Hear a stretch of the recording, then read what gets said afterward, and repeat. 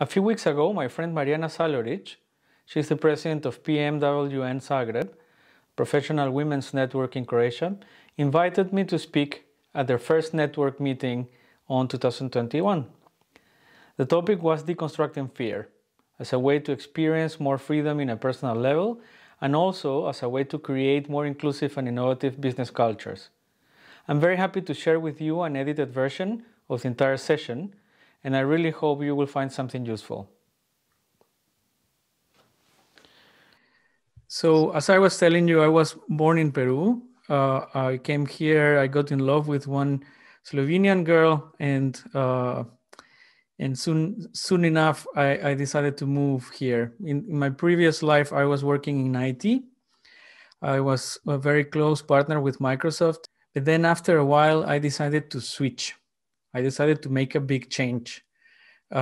Something similar like what is happening to many people that goes out of corporations to start something new, right? It was something similar to me. I was an entrepreneur, but I was working with corporations, right? So it was quite a big change. But the biggest thing was that I decided to become a social entrepreneur. So this is me when I was a little kid, and that's my mom. Yes, I had hair, and yes, I was blonde. And is my mom the one that said, yeah, boys are really, really nice when they are little, but then they grow. So what you are looking in your screen, if you can see my face, this is what happened. Okay, so to start the topic of deconstructing fear, I would really like you to go to your telephone and to go to slido.com, enter this number, 85163, and you will answer one question. Let me see if it is already active. Now it's active. So the number is 85163. And you have to answer the question with one word. Okay, so what is fear for you? I don't know. Fear is hate, or fear is paralysis, or fear is whatever that comes to your mind. You write one word and you enter, and then you can add more words. Okay, so I'm going to let this running for a bit. So we see how this thing grows. Yeah, that's super, super awesome. Thank you for sharing that. So now we go back here, and I want to share a couple of quotes that are, in my opinion, super, super interesting. Pema Chodron, she's a Buddhist monk, and she says that fear is a natural reaction to moving closer to the truth. Wow, what does it mean? This is pretty crazy, because basically when we start experiencing something new, we often have a sensation of fear. And what is this new having to do with truth? It might be that a new experience is basically going to expose us to something new of our personality. And when we experience that sensation, right, we often tend to feel fear. So knowing something new about me makes me feel like change is happening, therefore I'm afraid. It's the same Pema Chodron that she said that once she asked a master Zen teacher, Kobun Chino Roshi, how he related with fear. And he said, I agree. What does it mean? Do you agree with your fear? Well, actually, I went to research what a master Roshi meant. And what he's trying to say is that whenever you experience fear, your fear is trying to tell you something that you don't want to listen. So I repeat, your fear is trying to tell you something that you don't want to listen. So for him, he agrees with his fear because his fear is telling something that is truthful to him. So that's an amazing invitation, because that means that when we experience some kind of resistance or fear, actually we are declining to listen what our fear is trying to tell us. A few weeks ago, I made a survey, and I got the following results. When I asked people to define fear, they basically said these three things. Fear is an emotion. Fear is survival instinct. And fear is there to protect us. So what do you think about that? Would you agree? Here, this is Tamara. Do you hear me? Yes, I can hear you. I would say that, if we look back into history, yes, fear is a survival instinct and fear protects us, because if we look back to the days of people living in caves and living with dangerous animals around, the way we survived is through, being fearful of those animals and hiding from them. So I would say yes, it comes as a survival instinct, and it did protect us. I don't know if it holds true today, but it definitely did in the past. And how do you think it is today? Probably in certain situations which are not common today. For example, if somebody is trying to kill you or something, I would say that yes, it's still a survivor instinct for you to hide and to protect yourself and to be afraid. But in most normal everyday situations, I think fear stops us from doing certain things and is more of an obstruction than help. Super. Thank you so much, Tamara. And I would definitely agree with Tamara. And this is something that first comes to my mind when you talk about fear, is that it's something that goes back into our genes. It's like a primordial instinct that made us survive as human beings, as one of the species on the earth. And then we should definitely listen. Because it has something relevant to say to us. What I'm listening is that we agree that fear is an emotion, that it relates with a survival instinct. So it is trying to protect us from something, right? So we are very much in agreement then with the survey that I made in the past. But I also asked, what is the opposite of fear? And one of the options was love, okay? But I was completely surprised to see that no one said that the opposite of fear is love. Instead, because we are in a frame of entrepreneurs and we're in the framework of business, the majority of the people decided to answer faith and hope, being brave, and having freedom. So that's also fascinating, right? Because if fear, the opposite of fear is freedom, that makes a lot of sense, because when we release our fear, we experience freedom, right? But they also said being brave. So what they meant then is, when I'm feeling afraid, getting over it, so listening to my fear and being capable of moving forward, is actually the opposite of fear, because they would perceive that fear is kind of a paralysis, right? And they need to act. And in order to act, they need to be brave. Faith and hope. So that was amazing, because I asked them, what is faith for most of you? And they said, faith is knowing that the things are good or bad, but anyway, I have the option of doing something. And hope is having the possibility, the mental possibility, that things can actually improve. So if you see, the majority of the persons that I talk to would say that the opposite of fear achieves freedom through action, through being brave. And that action is possible because we have faith and we hope that things are going to be better. That's really cool. And if you see the world of politics lately, you are going to find a lot of similarities.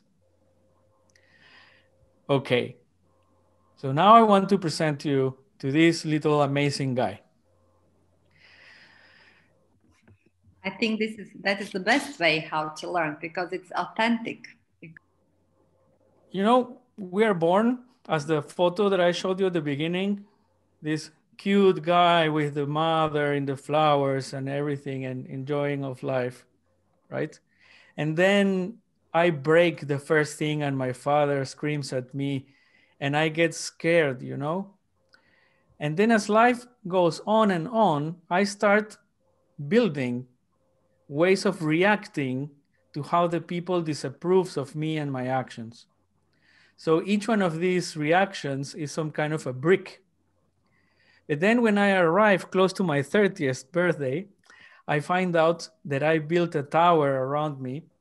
And it is so amazing. I built a tower like to defend myself from the enemies, but I also hang a white flag on top that says, I'm in peace, just in case.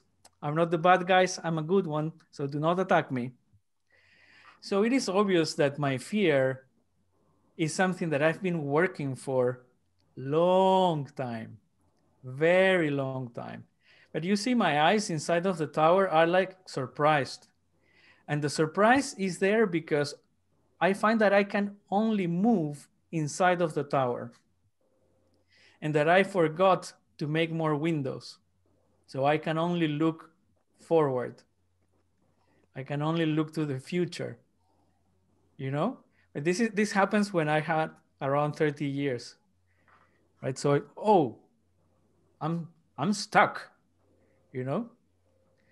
But then I'm 47 now. So when I had 40 years around, I felt much better because I knew that I could start throwing the bricks of my fears and start deconstructing the fears that I've built.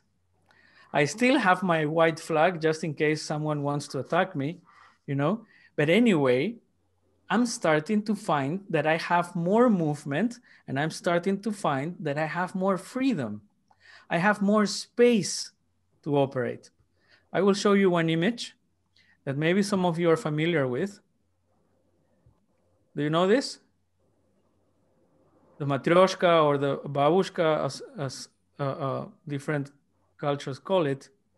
So I'm the one in the middle, the little one, right? And then I find out that I don't have space, so I break the walls around me and I have a bit more. But then I find out that there's another wall, so I have to break another wall and break another wall and break another wall, so that my path of life is constantly breaking the limitations that I built, in order to experience freedom. So that is the concept of deconstructing fear that I wanted to share with you. So the majority of us are somehow feeling stuck. Some of us even feel burned out. We don't know what to do. We see that everything is changing in the world, right? In a personal level, in a business level, in a community level. What can we do if everything that we know for certain changed? If everything seems uncertain, the only logical response that we have as human beings is feeling afraid. And that fear manifests in different ways, right? We can be depressed. We can be hyperactive, trying to solve problems. We can be, well, you can imagine, there's a lot of things that happen. Now, this is a fundamental question to me. Can we really learn from failure? Because I know that the startup community started saying here and there that we have to fail forward, fail fast, and et cetera, et cetera. But can we really learn from failure? Can someone try to answer, please? If I can just add, because I'm doing a lot of mentoring in startup community. And the thing about failing fast is about surviving. Because the worst thing happens and you survive. And this is so, I would say, liberating. And that I would definitely say that we can learn that we survive. And this is something that is lesson learned from failure. I agree with Mladenka and Marijana, what they said. The only problem here is that if you were raised as failure is something bad, then your fear from failure exponentially rises. So this is you cannot fail in anything, you have to be the best. And if you're, the education thing is when you fail, you get 1, you fail your class, you don't advance. But the opposite to this, that you have to be successful 100%. So then I have an additional question. How come that we screw it up more than once? How come that we still have the climate crisis problem, the corruption problem? So all the biggest problems that we know are catastrophic failures in the front of our nose. How come that we don't learn from it? So there has to be something there, because what you are saying is true. And Mladenka got closer to what I find as the center of the truth here. She said the word authentic. And what I guess she means, Mladenka, you can tell me if I'm wrong, okay? But I guess that what she means is that when you are on your knees, when you found that you screw it up in front of everybody, you are so vulnerable that you learn something new from you. And that vulnerability, actually, what it means is that you faced your biggest fear. And you had to face it in front of everybody else. My answer to the question about learning from failure is, in some cases, we can learn from failure, especially when we screw it up royally, right? When it's a very big, stinky failure. Because there we have no alternative. We cannot escape, right? But in the other cases, maybe we can learn about the circumstances. So, of course, the next time that you start your business, please have a business model or call your customers through, right? So there are mechanics that we can learn from failure. But then when we don't go deeper in our experience of failure, we cannot know why we screw it up. And those screws up happen, because we are just not listening at something. So, for example, I didn't call these persons that owe me money because, I'm a nice guy. I don't want them to feel the pressure of having to pay me. Yeah, but in the meantime, I'm not paying the telephone company and my access to internet. So at the end, I screw it up because I was trying to be the nice guy. And, even I screw it up, my company explodes, I go back home and I said, this is how I am. I'm a nice guy. I'm sorry. Maybe I'm not the right business person. So it's not only that I didn't stop to think what is wrong in the patterns that I have of behavior, is that I use it as an excuse. When I realized that we cannot learn from failure all what we thought we can, I found, as Mladenka said, that when you fail royally, you face your fears. And when you realize what your fear is just at that moment that you can solve it. I read this book from Lisa Feldman that I really recommend you. It's called How Emotions Are Made. And she says something incredible. That is that, so the majority of us think that an emotion happens before a thought, before our thinking process. And some people even think that our emotions are very closely related with what some people call intuition. According to Lisa Feldman, that's not true. Okay? Actually, your emotions happen after your thought process. But we get confused because a thought produces a physical emotion, and the physical emotion produces more thoughts. So your body perceives something. That's the number one step. So you need a body. Thank God we all have one.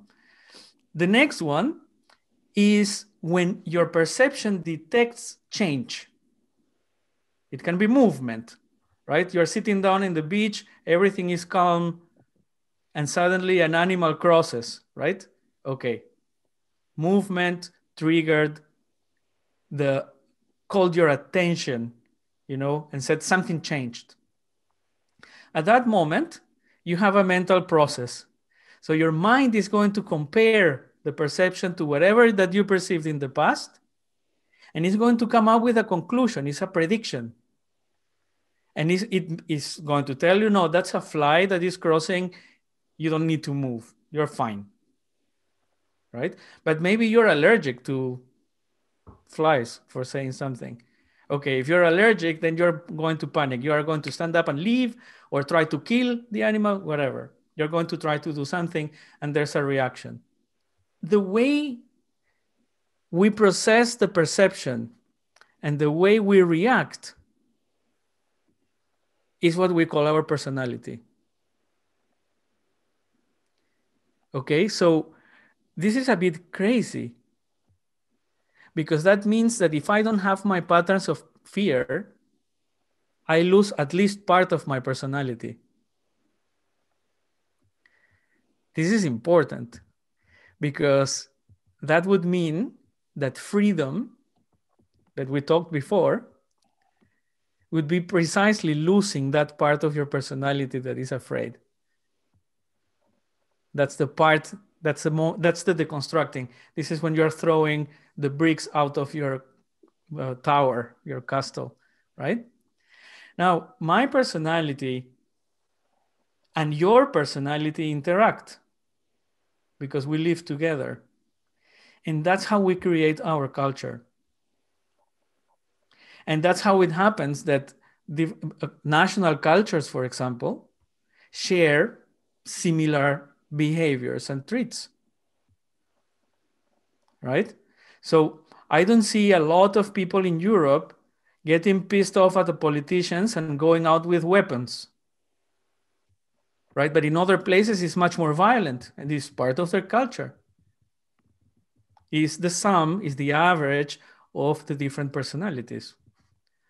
So, okay. Now, we talked about this part of the fear that is kind of an emotional, kind of an instinctual reaction, right? It's like an instinct. Fear tries to emulate the survival instinct. That means that our fear elevates the sense of urgency, right? So we have a pandemic and we run to buy toilet paper, right? That's the part that is irrational. So we become a bit crazy and we are trying to anticipate potential problems and we try to solve them as good as we can. But we panic and we go running and we are in the shop with our cart running full speed to be sure that we get at least a pack of toilet papers, right? So, okay. Now that is my take. Okay, so as we said before, we perceive. But then I divide fear in two. One is what I call real fear. Okay, so the real fear is indeed there's a lion that comes to bite you. Actually, the real fear is nonverbal. So you don't see or you don't hear the mind telling you, hey, Jose, there's a lion. No, it's in a second you react and you do something about it, right? But then the other part of fear is the one that is called psychological fear. That psychological fear is the one that we are talking about, because as someone said earlier, we are no longer in the times of, what is those times? The times of the caveman or something like this, dinosaurs and all this stuff. We are no longer there. Therefore, the threats that we have, that we perceive, are not necessarily threats to our life or physical integrity. Are threats to our livelihood, are threats to what we consider an ideal way of life, etc., are psychological.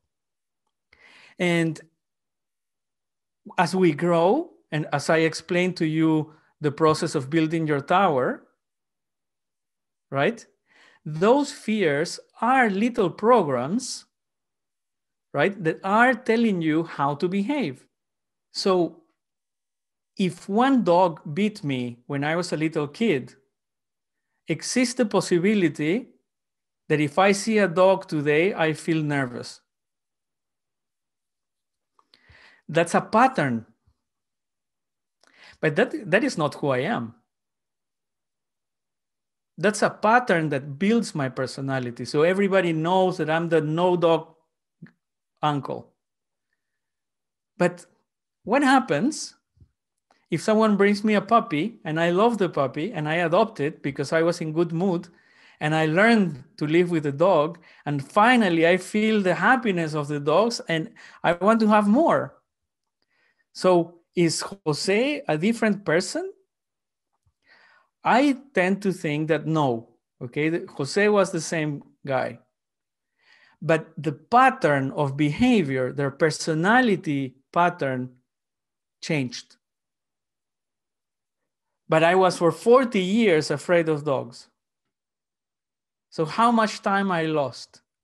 So this is an important thing to think about, because all those patterns of personality that we defend so strong, you know, I do not dance. Do not invite me to the discotheque.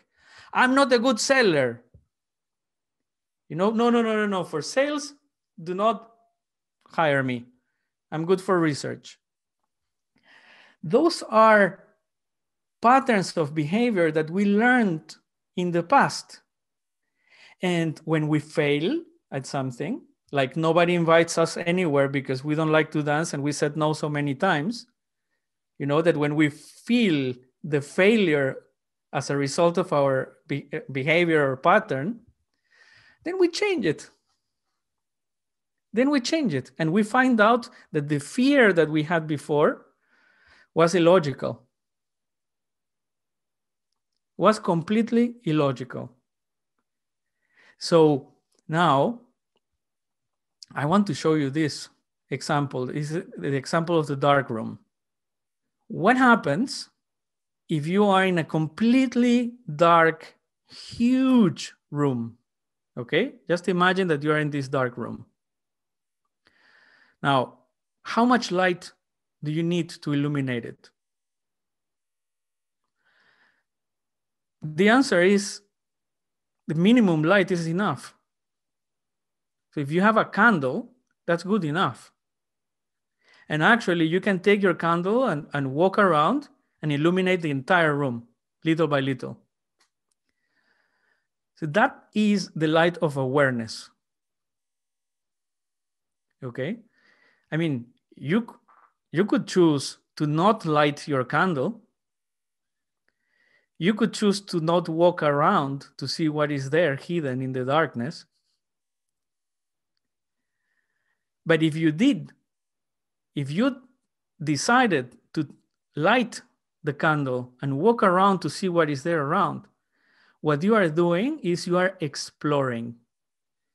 You are being aware, you are accepting what are you afraid of and how your fear created patterns of behavior that basically are the bricks that build the tower around you. You get it? So I'm inviting you to have a candle. Is the candle of braveness, is becoming a brave person, is to recognize how your fear created patterns of behavior that you think are your personality. You think you are that. You are the non-seller, you are the non-dancer, right? And I invite you to see and experience freedom from those patterns of behavior.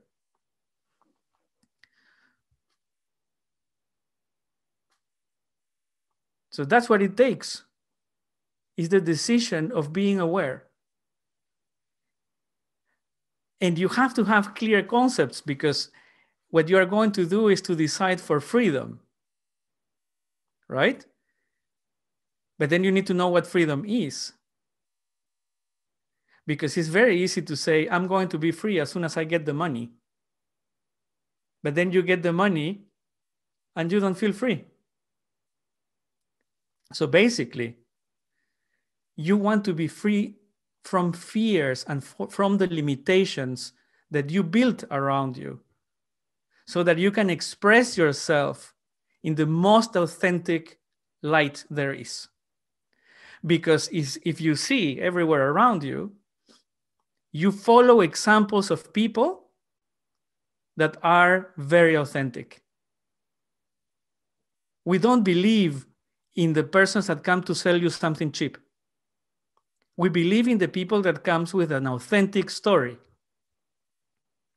Those are persons that went over their fear. And let me share with you something that an artist friend told me not so long ago.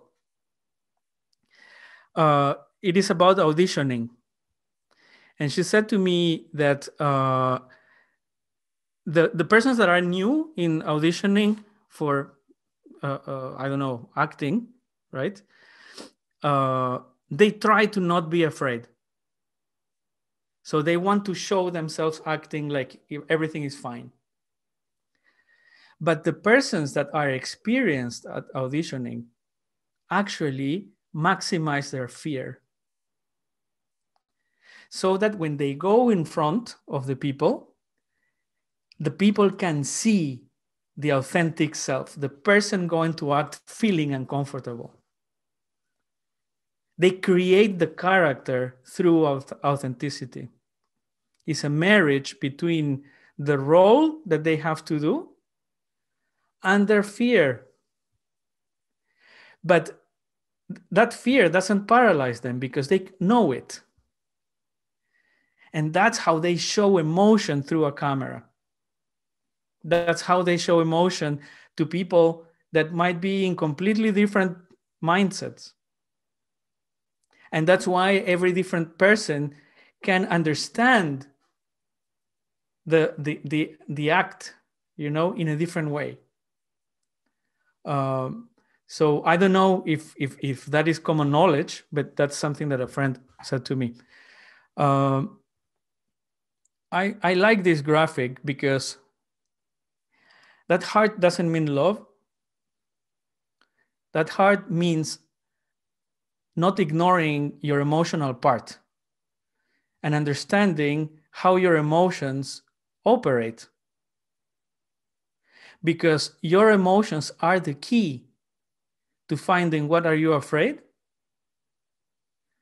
And as soon as you light the candle of awareness, you automatically start becoming free of your fears.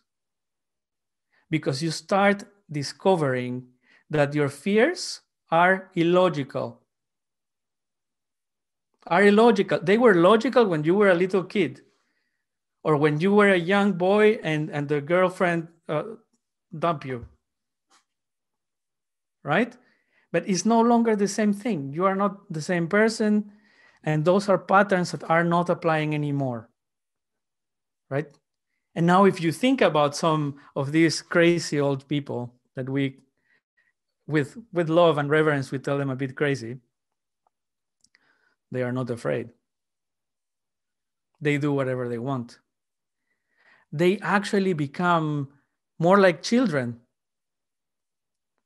And, you know, I was surprised to see that the Buddhists define wisdom as the capacity of behaving as a child despite your knowledge, right? That's why this graphic is about the emotions. It's not about the brain. Your knowledge is there, that's fine. But part of your knowledge are those patterns that are limiting your freedom.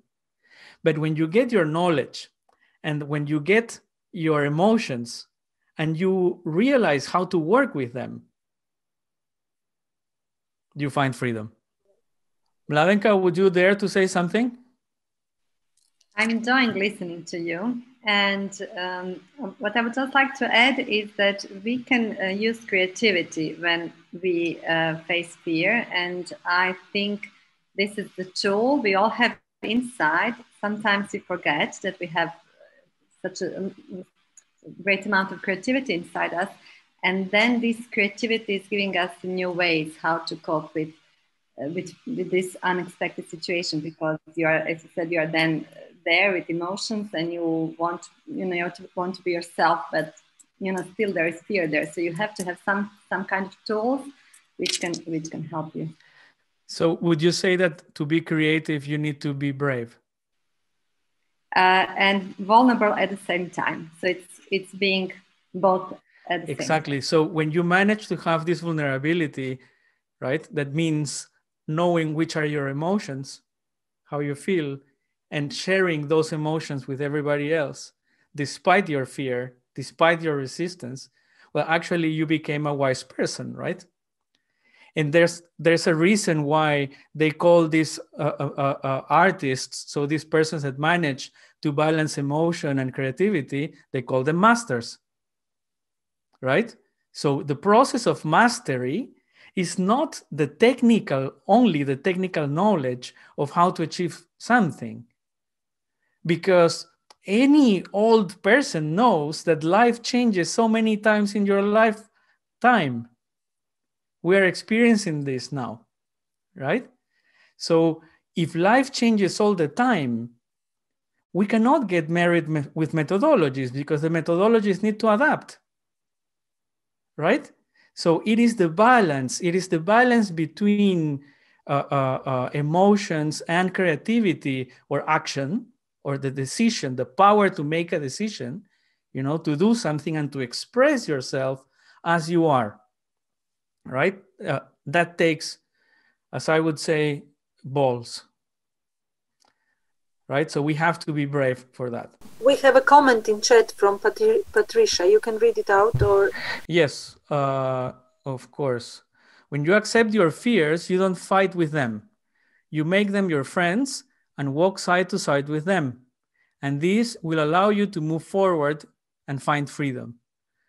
What she's saying is, when she says that your fears are your friends, is something about what we talked at the beginning, right?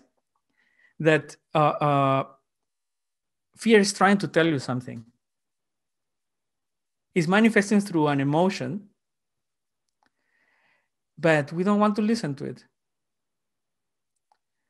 right? So we react against, and we come up with excuses, and we say, no, I'm not like that. I'm different. Don't push me, right? When we could be trying and maybe experiencing a new aspect of our personality. When I decided, as I told you, to change from the world of technology to social entrepreneurship, that was a big, big change. I said no to money. I said no to what I learned all my life. I said no to all the people I met in so many years. I said no to a lot of the achievements I did. So creating a new version of me was a big challenge, and it took a lot of time. And believe me, I didn't notice, but I had my backpack of fears intact. The change itself was not enough, right? But the change made me see some of the fears that I had on my backpack and allowed me to forgive myself and to outgrow those fears. And now I listen to them. One of my fears manifests in tiredness. When I'm starting to feel like a bit panicky and tired, it is often because I'm telling yes to people that I know that they're abusing of me. And I know that the solution to that is to tell them no and to stand up and go for a walk. So to disconnect my head. And when I return, I'm feeling great. So I learned to listen to that specific fear. You don't need to say yes to everybody, Jose. Right? And why do I need to say yes to everybody? But it's basically because I want to be accepted. So if I want to be accepted, that means that I have fear of not being accepted. Right? Yesterday or 2 days ago, I received an amazing question from a university that I'm probably going to be working with. And they asked me, okay, Jose, you need to tell us what's your highest level of what it is called? Like these university degrees. Oh my God, I said that question again. Because I never finished the university, and the post degree that I got in Peru is not compatible with the European system. So basically here I'm a complete uneducated person. And I hate that because that goes precisely to my fear of not being accepted. But now I know it, right? So now I can say to them without feeling bad, hey, wait, you touched a soft spot here. And actually that vulnerability, as Mladenka would say, helps me to communicate with them, and they find empathy with me. Therefore, they come up with solutions and alternatives. So that's so amazing. So that's freedom. Now I feel free. I can be uneducated. So let me share with you this quote from Alan Watts, that he's one of my favorites. And he says, what shall it profit a man if he gain the whole world and lose his soul? Logic, intelligence, and reason are satisfied, but the heart goes hungry. So you just imagine the traditional corporation that wants to make money, that are very logical, very intelligent collectively. They plan everything, you know, and they feel unsatisfied. They feel dissatisfied. Their hearts are hungry. And the reason why they stay there is because they are afraid of losing it. So in this book, The Wisdom of Insecurity, basically the conclusion is what we already said. We have to make a balance between our intelligence, our logic, but we have to take care of what our emotions are trying to say. What is our fear trying to tell us? One of the ways that I found to propel this change is identifying purpose. Of course, purpose can be personal, right? Individual, or it can be collective. So if we want to go back or into the world of business, we have to talk obviously about purpose. purpose is not business model, right? So purpose is why do we have a business model? And I found that it has 3 characteristics. One is it has to be enjoyable. So your purpose has to be enjoyable. It has to make you feel good. Even if you are grinding yourself, you know, even if you have to make a lot of effort and you feel the pain, you know, but you enjoy it. The other one is that it's intentional. So it is not unconscious. It is intentional. You decide. So you ask this surfer there, and his father is asking him, what the hell are you doing? You should be in the office. But the surfer said, no, Dad, I'm a surfer. Right? It's intentional. But the most important thing of purpose is that keeps you in balance. And I'm going to tell you why.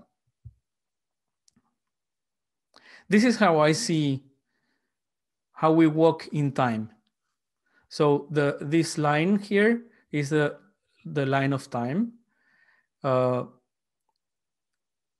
of the extremes is the past and the other one is the future, of course, right? Now,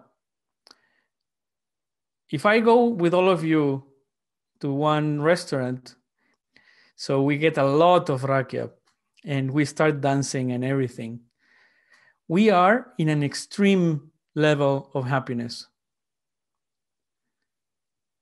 Can be called elation. Okay, so we're feeling, yeah, we can do whatever. We are so amazingly happy that we are going to take the car and we are going to drive full speed just for the fun of it. And then the police is going to come, they're going to stop us, and we will wake up in jail. Okay. So what I'm trying to say is that when we are extremely happy, we can make stupid decisions. Now, in the other extreme, we have depression, we have anxiety, and all these complicated kind of low energy emotional states. So there, we don't want to decide. We are paralyzed by fear. So, but we experience those things. So, and we are not going to stop experiencing them. So what I'm saying is just, that's how it happens. You see this green part is the part when your emotions are somehow in a space where you feel okay. In my experience, when I'm feeling depressed or anxious, and I ask myself, what should I do to elevate my way of feeling so that I'm in the threshold of feeling okay, the green one? My answer is always connected with my purpose in life. And look, it is very simple because my purpose is to learn from people, to teach people. So I learn and I teach what I learn. So nothing of what you are listening today is really original. It's things that I read, it's things that someone said, and I just picked it up, collected, and presented to you. So when I'm feeling low, very, very low, I know that the little step towards talking with someone and sharing something that I learned is inviting one of my friends from here around the house for lunch. Tomasz, poor Tomasz, has to pay all the broken glasses because when I feel bad, I call him and I said, let's go for Malica. That is like an early lunch here. And we go for Malica and he talks about his cars and the Formula One that I don't understand anything. And I said a couple of things of whatever that I learned the past week. And he listens. We finish our Malica And I return home feeling new. It's not that I'm already feeling super energized, but I'm not depressed anymore. I'm not anxious anymore. So your purpose in life is there for you to make the question, am I aligned with my purpose? If the answer is yes, I can guarantee you that you are feeling all right. You can be a bit low, you can be a bit up. You know that life is going to push you up and down. The thing is how to modulate it so that you don't go to the extremes of going to too low energy that you cannot decide anything, or too high energy that you decide stupid things. And the same happens with teams. Earlier, we were talking with Marijana about the importance of smart networks and group of people that are that agree on what they care about, right? They agree on a vision. They agree on a set of values. Okay. So you sit down with the team and you ask them, what is our purpose as a team? And when we feel to beat ourselves up, ask, what do we need to do to align ourselves with our purpose? And every little step works because it brings movement into the situation. Jose? Yes. I apologize. Maybe I missed the part of defining your purpose. What is your purpose? How? So the big question is how to find your purpose, right? Yeah. So I will tell you in a short way, because that's a whole workshop. But in a short way, I can tell you one methodology that always works. You find your purpose in the past, in your past. That means that if you ask yourself to remember the past year, which were the 2 or 3 moments where you felt fine? I'm not telling you super happy, huh? Felt fine. And then you go 1 more year, and 5 years ago, and 10 years ago, 20 years ago.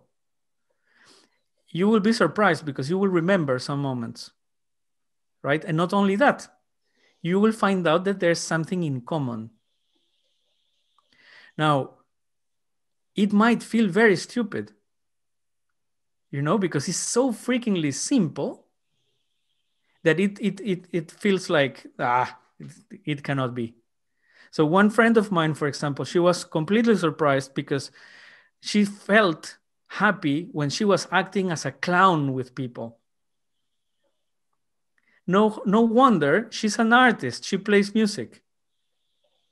Her purpose, as she described it, that I love it, is to see the smiley eyes on the people.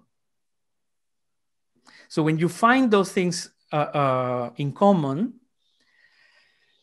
you are going to find out that in your present moment, you also feel comfortable in that kind of situations, right? For example, I have a friend that says to me, I am the host. I am the person that always welcomes people. That's my purpose in life. I have to be a host. So what he does, well, he works for a development agency. He's an amazing person, but he's the person that connects the entrepreneurs with the programs of the development agency. He's hosting. And that's how he feels happy. If he's feeling bad and you send him an email telling, hey, Tomas, can you help me with this, and that? In a second, because that's his purpose. Any question, Dario? While I was listening to you, I was going 1 year back, 3 years back, 5 years back, and trying to find it. So we'll come to that. Thank you very much, Jose. You're welcome. Cool. So remember that we talked about these personalities and culture, right? So the culture is kind of the average of our personalities. So what is a culture of fear? So this is very recent, right? And probably you know about it. So what happens when we say to the people for years and years that they are going to lose their livelihoods and the way of being? What happens when we say to the people that they are going to be attacked? What happens when we say that their way of life is threatened by foreign influences or cultures or whatever you want? In one level, it is true. So I'm not saying that in all the cases the people lies on purpose to create a culture of fear. But even when we say to our little children, if you behave bad, I'm not giving you the Nintendo, what we are creating is a culture of fear. It's a condition, right? It's a conditional way of thinking. If, then that, right? But when the fear goes to the extreme, we have to defend ourselves and we become violent. And this we see it in companies, in businesses, in government, in society, in nations, the whole world. So, of course, if someone is listening to me might think, Jose, you're oversimplifying the whole situation. And true, of course, it is a super, ultra, duper simplification. It's much more complex. But at the end, we build a culture of fear when we use fear to manipulate others. I'm not saying that manipulation is wrong. In some cases, even when we are making marketing, we are trying to modify the perception of the others, right? Have you seen that if you go to the New York Times and you register, right, you're going to start receiving emails to subscribe. And every 15 days or 30 days, you're going to receive the last chance to get an amazing discount. The same email comes the next month, and the same email comes the next month. It's just crazy. Or you're walking on the streets now in January. Well, now we cannot. Jesus. But when we can walk on the streets, we go to Austria, right? The Croatians and the Slovenians, we all jump to Austria in January because everything is cheaper, right? And you go to these amazing malls and everybody's almost fighting to find a parking place and to go to get the sales. So a sale that says from this day until this day is a culture of fear. It's telling you, if you don't buy now, you are not going to get the good price. So I never thought like this, I have to admit. Yeah,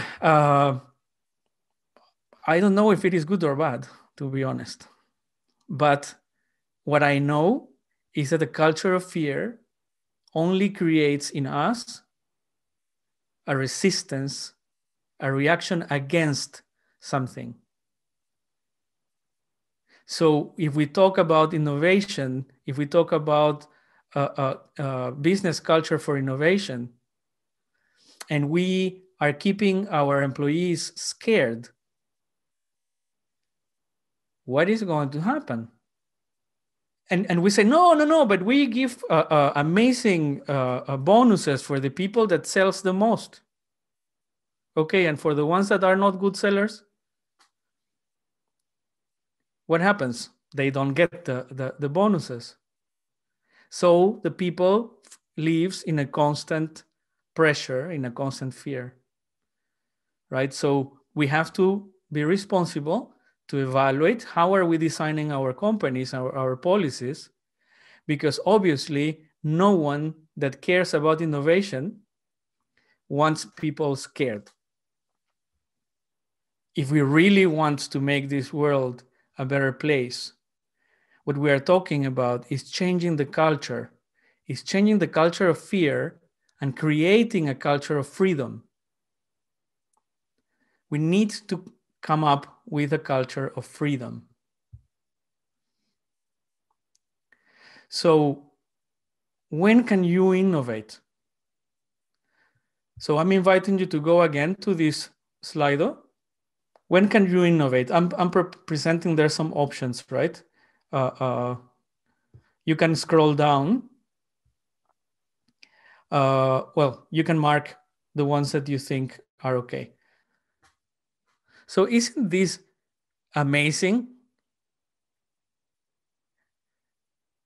When I feel safe, when I feel welcome, when I'm not afraid of failure, when I'm inspired, when I feel comfortable. Only 33% of you when I'm in the right team. Wow. So that means that you are a good team member wherever you are, right? It doesn't depend so much on the team. So being a good team player and getting the best out of yourself is basically about your feelings. You said it, I didn't. Right? So do not forget this stuff. You know, because the majority of us think that we have to create companies and businesses that are so amazingly structured that we're not letting space for our emotions. So, and this is surprising. When I feel pressure, only 13%. A lot of people normally says that they have better results when they are under pressure. Okay, but look, 13%. So basically, what do we need? You just got a 1 million euros thing, you know? What you need to do for your business, your next business, the company, your team to be more effective. Take care of how they feel. They want to be inspired and feel safe. They don't want to be afraid of failure. Of course, right? Because we want to be ourselves. As Mladenka said, we want to be our authentic self. That authentic self requires vulnerability. So the next question is, what is necessary for you to feel as a good team member? So I will stop this one and start the next one. So you can go refresh your page of Slido and answer these questions. What is necessary for you to feel like a good team member?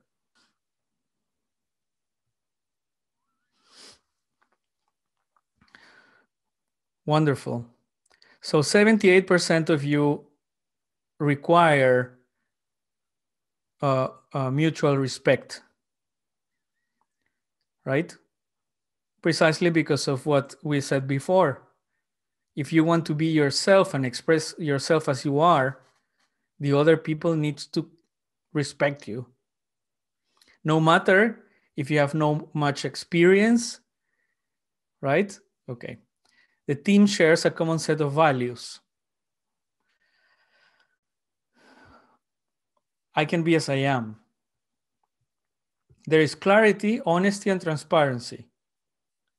Right? This is the structure that we were talking before. I can see the results of my personal and collective work, 56%. I need to feel useful, 44%. So yeah, it is true. We do not need to be useful all the time. That's amazing. I want to have space and time to express myself, 33%.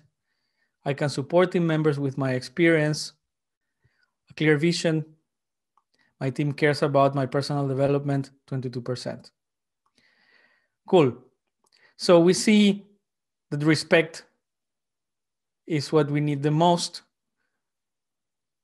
Values, inclusion and tolerance, right? So that I can be as I am.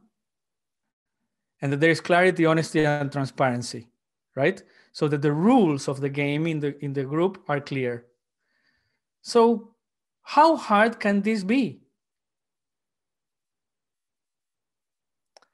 So you can check these percentages and ask yourself, what's the fear on the back of it? Why are we not having it?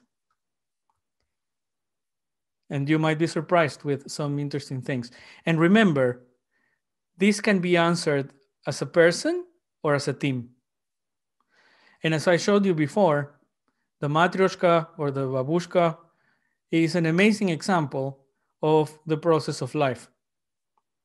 So when someone asks you, is it possible to be fearless? Well, nobody really knows. There are some people that say that yes. There are a lot of people that say that no. But if you remember the matryoshka, you will remember that it's a process. Like life. One day you might go to the bigger one, have all the space and freedom that you want, or maybe not. You don't know how many dolls are nested inside. Because you start from the one in the middle, the little one. Right? So fearlessness is a process. And when I say, let's be fearless, let's be fully free, I'm not saying that let's cross the street so the trucks can kill us. Right? So I'm talking about psychological fear. I'm not talking about the instinctual fear that tries to defend our body. I'm not talking about not having fear of death. You know?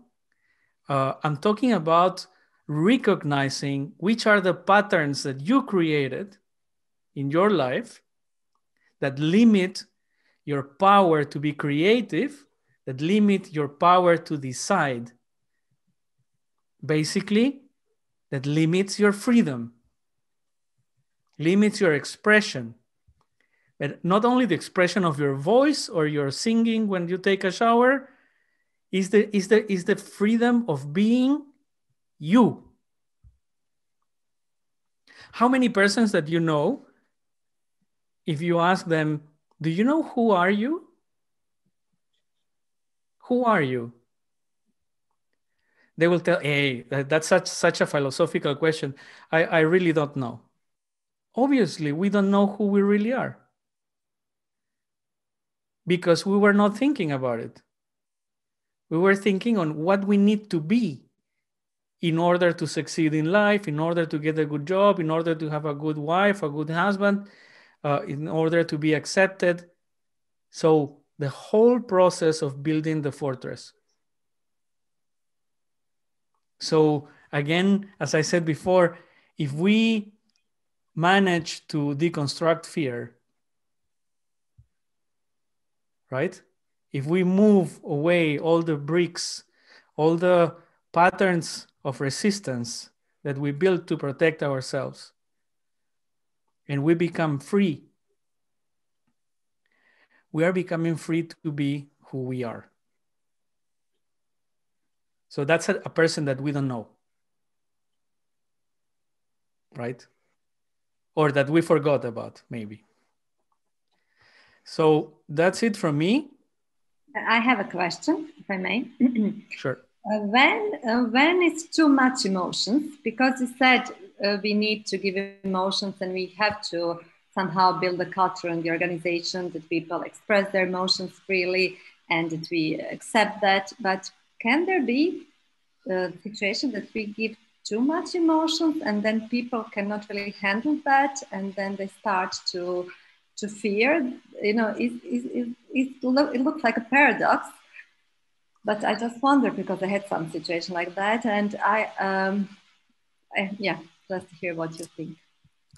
So everything, this is going to sound a bit spiritual, okay? But anyway, I will try to give an answer. Everything starts when you are capable of accepting how you are today. And that includes all your emotions, even if your emotions are in excess. If you are ultra happy, if you are ultra depressed, if you are ultra exaggerated with your emotions, if someone touches you and you say, ouch, if you are ultra sensitive, whatever it is, that's how you are right now. And there's nothing that you can do about it. You are just who you are today. When you accept that, when you say, yeah, I'm ultra sensitive, so don't even touch me because I'm going to bite or cry or whatever, right? You will feel so great because you allowed yourself to be like that. And if the others do not accept your excess of emotion or your excess of logic or your excess of whatever, that's their problem. It's not yours. We are not here looking for the approval of anybody else.